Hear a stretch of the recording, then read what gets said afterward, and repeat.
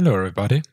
As you might have heard or seen, we released NFCore Tools 3.0 last week, and it comes with a bunch of features and, as usual, with some template updates, which might create some merge conflicts.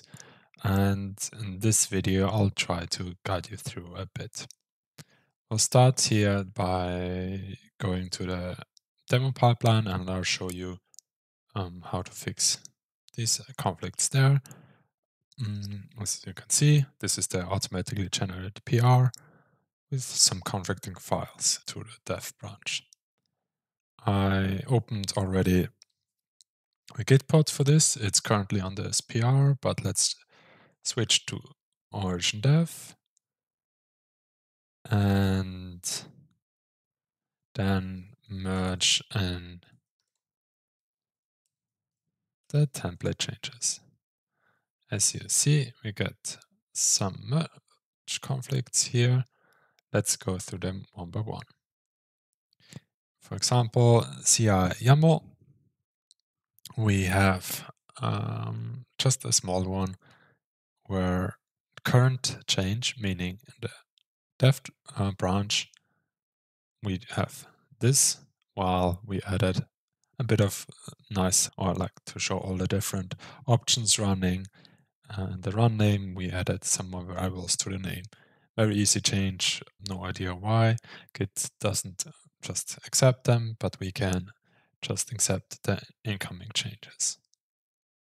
Good. Actually, let's switch it up a bit. Let's go through that on the source view. Okay, in the changelog, we have just a small change in date and the formatting thing.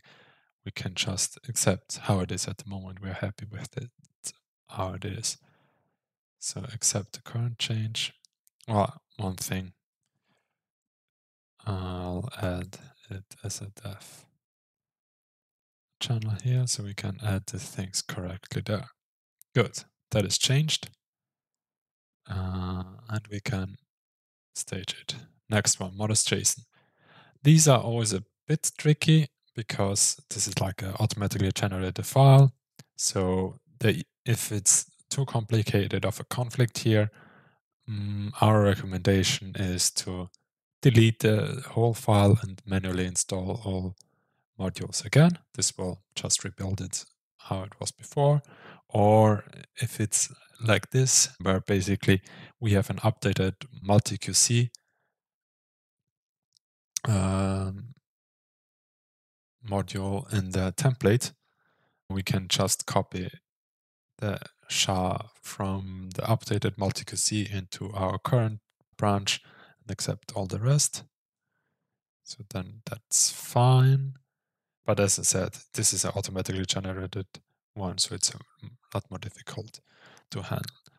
Next up is the Nextflow schema, where we actually removed some parameters, some standard parameters in the template.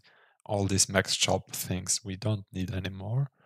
So we just accept the incoming changes. Oh, there's some more. Yes. We also updated the schema version. So you might have seen the change here. It's now the draft 2020 12, not version 7 anymore. And one thing there is we changed from definitions to $devs. So what we do here is we double check which one we need to add. This one, I will accept both changes. And then this one we have already.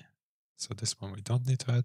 Here we need to update it to $devs instead of definitions. Then we're fine here. Next up is the config, where we just have a classical case of partial alignment changes, meaning that the equal signs should align nicely between all parameters. So here the template has it fixed, so we accept the incoming change. And here, as I said before, we removed the max CPU, max memory, max resources options in general. So there you can actually accept the template changes if all the other values are the same, which are the same. So we just accept the incoming changes here. And we are, I think, good to go. No, one more thing here. The Nextflow version also changed the base version. So I'll just do like this and accept the current change because there we have the DOI and the right version. So accept that, and now we are good. This one we already fixed. Multi-QC config. Here, I think we just changed the formatting. So I recommend to just change the URLs because that's the only difference between the text content, the formatting we keep from the template. That's for sure a good reason why we have it like this now. If I update these two links, it's just two links. I can I've updated in the wrong way. Sorry for that. It should be here and here. And then we can accept the incoming changes. Next up is the base config. Here, as I said, the checkmax function is not needed anymore. Just check if the values are still the same. Yes, they're fine. So we can just accept the incoming changes. And we fix this. In the output, there is usually some changes because we add or remove things for the multi-QC or fast-QC one, which actually in the future will be a lot easier if you change the setting in the skip feature ones. See the blog post for details about that. If example, like here, actually, we don't have FastQ in this pipeline, so we can add the skip feature FastQC and the .env core YAML, and future template updates will not always add these things. But back then, we were still here where it was a standard, so we still have it here, but we can remove it now. And also remove these things and accept the changes. Good. So it's just sectk and multi-QC. And then we have here, oh, okay, that's interesting. So we have changes in the NF core modules where we updated multi-QC, but Git doesn't recognize that correctly.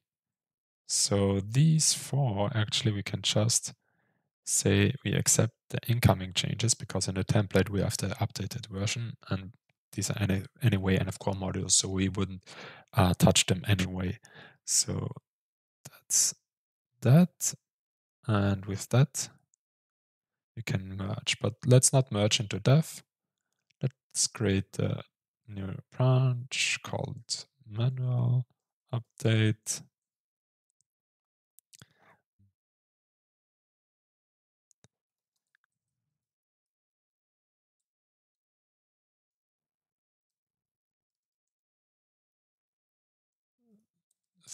.2. Let's commit. Of course, there was prettier. Complaining. So let's run pre-commit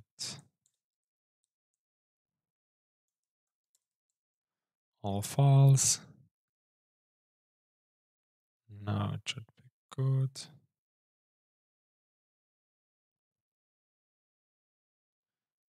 Sorry, I got confused by this interface. So yes, we have an empty line which we need to stage, and now we can commit and everything should be happy. We can publish the branch and open PR. If this changes,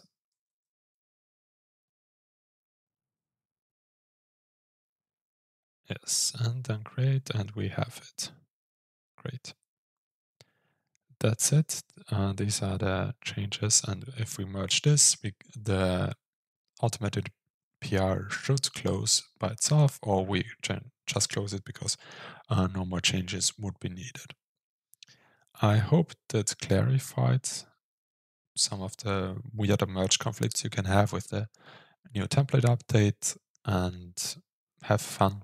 And yeah, if you need some help, shout on the tools channel or ping the infrastructure team, and we'll gladly help you out. Bye.